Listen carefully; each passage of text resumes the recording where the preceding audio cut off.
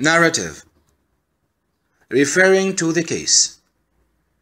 After Mrs. Green came back to conscious, she was repeatedly saying, "Catch him, catch him." Mr. George asked Mrs. Green to cool down so as to understand exactly what happened to her. She could hardly control herself, saying, "A youth harassed the girl, hit her, and ran away." Then she started again crying, "Catch him, catch him." That Mr. George couldn't have any more information from her.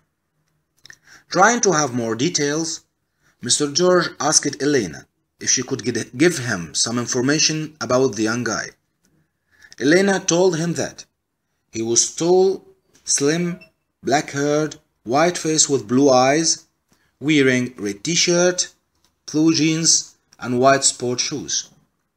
Mr. George called the police at once. The ambulance attended the scene and took Mrs. Green to the hospital. While proceeding to the main gate, Mr. George and Elena were talking about what happened.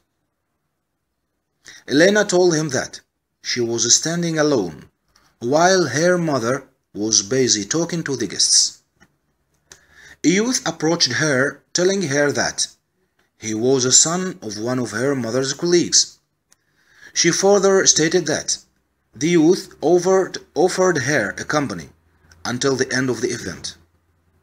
At about 11:15 hours, they headed towards behind the hall, as the young guy invited her to a drink.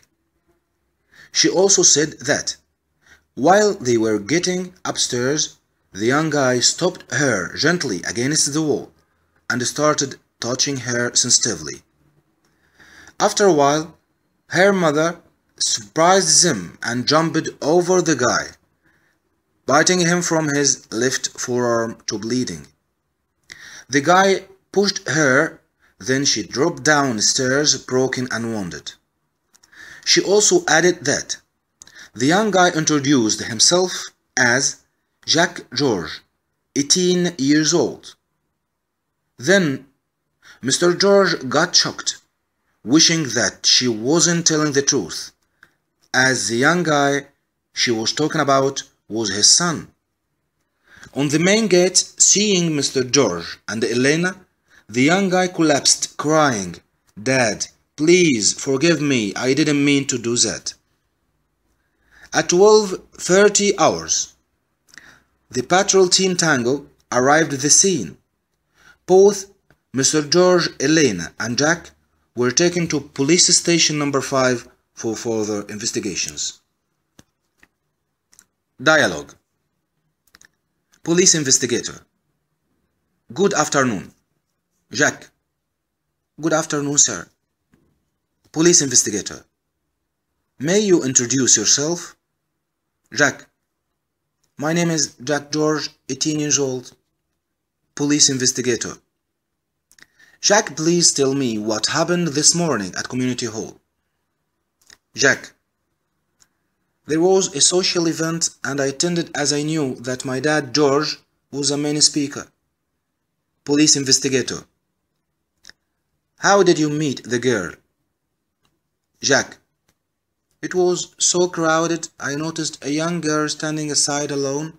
I approached her and I offered her a company until the end of the event." Police investigator: "And what else?" Jack: "At about 11:15 hours, we headed to behind the hall, as I invited her for a drink."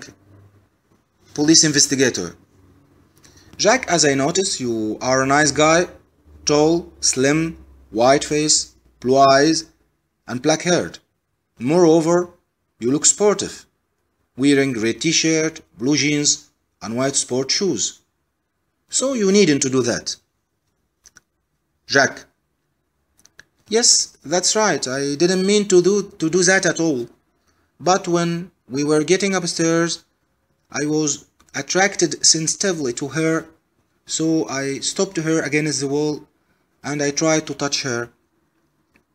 Police investigator: "What happened afterwards?" Jack: "All of a sudden, Mrs. Green came and jumped over me. She bit me from my left forearm to bleeding. It was unbearable, so spontaneously I pushed her. She dropped downstairs and I ran away. Police investigator. Who stopped you?